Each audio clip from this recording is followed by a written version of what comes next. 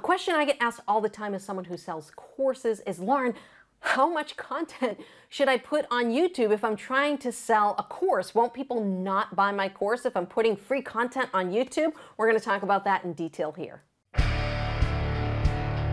So let me fill you guys in on a little secret that you may not know. When I first started on YouTube uploading guitar lessons in 2017, a lot of the first videos I uploaded were actually my course. Almost my entire guitar course was on YouTube for absolutely free. And if anyone wanted to go and just watch the YouTube videos, they essentially would have watched 80% of my course, which is pretty crazy, right? Because I didn't know any better. I was like, hey, I already recorded this course content and I gotta put content on YouTube. Well, why don't I just upload the course to YouTube? Now you're probably like, Lauren, okay, so you had all your course materials on YouTube. Did anyone even buy your course? And the answer is yes, because, you know, I always tell people, don't be afraid to put stuff on YouTube, because the whole goal of YouTube is that you need to help people. You need to help your clients have wins. And if you can do that, it's called the law of reciprocity. So if you help someone, they want to help you. And if they know you have a course, they're going to buy it from you, okay? Because you're going to help them solving a problem. And if you have a course, well, you can help them solve multiple problems. And I always tell clients, you know, when I'm doing consulting work, what stuff can you put on YouTube, and then what can you elaborate on in the course? So a lot of my practice stuff, a lot of my application stuff is not here on YouTube. You're only going to find that in the course. The other thing is my course comes with a big PDF workbook of all the printouts of the strumming patterns, the picking patterns, the stuff that people really want. I don't really give out PDFs and downloads on YouTube, so that is something that is super valuable to my student. So think about things that will add value when someone buys a course. For example, I have a private community where I interact with my students. I answer their questions, and we have other clients who are there supporting them and motivating them. Build something off of YouTube that is valuable to your students. All right, the rule of thumb for YouTube is this is your lead generation. This is where you find people. This is where you reach out to people, connect with them, help them. I am helping you right now, okay? You help them solve a problem, and then tell them, hey, if you need more help with this specific problem, I go into way more detail in my course over here.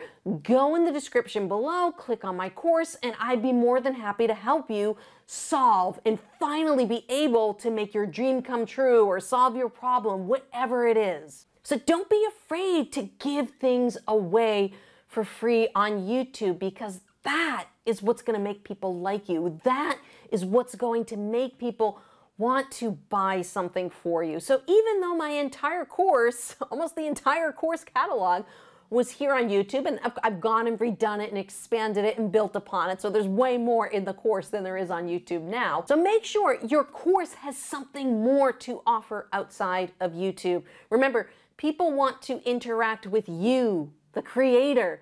Give them an experience they can't get here on YouTube, all right? Maybe that's a membership platform where you do a Q&A monthly with clients. That's super valuable, all right? If you're not doing lives here on YouTube, doing a Q&A once a month with clients to answer their questions is highly valuable.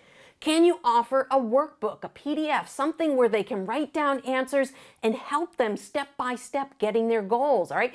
YouTube, there's stuff popping up everywhere, all over. Go watch this video. We recommend this video, suggested. There's a lot of information on YouTube, and that can be overwhelming. If you offer a step-by-step plan or structure for the people that are watching your videos, people want the blueprint. They want the shortcut, all right? So if you're feeling frustrated, this is what you tell your clients. Hey, if you're feeling frustrated with all this information you're being bombarded with on YouTube, go check out my course in the description below, where I go through step by step how to go from A to B. And don't forget that students want to support you if you've helped them. I've had students reach out to me who have bought my course. They have emailed me and said, I didn't really need your course, but you have helped me so much that I went and bought it anyway. All right? That's how much you should be helping people here on YouTube. So don't be afraid. You're like, oh, I'm giving out all my best secrets on YouTube. That's okay. Put those best secrets on YouTube and also put them in your course, but expand upon them. Take them to the next level in YouTube, okay? I always tell students in my guitar course stuff, you know, I have a lot of beginner, late beginner, and early intermediate stuff here on YouTube. I don't have a lot of my more intermediate and advanced stuff here on YouTube. It's all in the courses. You can only get that stuff in the courses. You can only get me in the courses. You can only get my workbooks and my tips and my tricks, how to practice step by step, how to go from A to B, what the goal of this exercise is. That's only found in the course. That's not found on YouTube. I'll give you a little quick tip, little interesting point, and then I'll say, hey, if you really, really like that strumming pattern, well, guess what? I have an entire course on strumming. You guys can click the link in the description below, and I go through over 50 different strumming patterns that you guys can use in song. So you can see how that might be interesting for someone who's trying to learn guitar on YouTube to say, hey, I'm really having a problem with strumming. I should just go over and do Lauren's strumming course and I can solve this problem entirely. So if you guys feel like this video was helpful and you got some value out of it, then I would highly recommend that you go in the description below and check out my YouTube Jumpstart course. It's a 30-day jumpstart, but it shows you lots of valuable tips and tricks on what to be focusing on when you're just getting started on YouTube. Maybe you're under 1,000 subscribers or you've just crossed that 1,000 subscriber mark. What do you need to focus on as a small YouTuber? I go over that in detail at my course. Scroll down to the description below, click on the link, and I hope to see you guys in that course.